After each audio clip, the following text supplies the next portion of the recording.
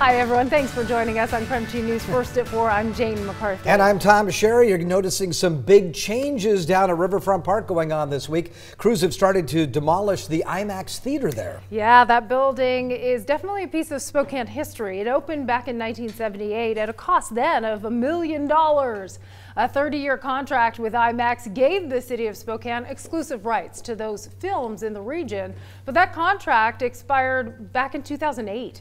Originally, the building was scheduled to be demolished in March, but city workers say they were able to do it sooner because the necessary equipment is already in the park. Creme 2's Alexa Block is live from downtown where all the action is taking place. Hi, Alexa.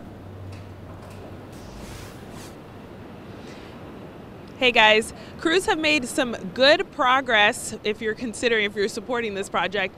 Some pretty good progress this past afternoon over the last few hours when it comes to demolishing the IMAX. I'm going to step aside and show you that you can see that they're working right now on the north side of the IMAX, and they've been here since about 1 o'clock this afternoon. And this wasn't even supposed to be happening until March, but the city moved up the date since the equipment was already down here. We're told it's going to take most of the week to finish tearing down the building and moving out all the debris and materials. I spoke with several people today who stopped to watch the demolition.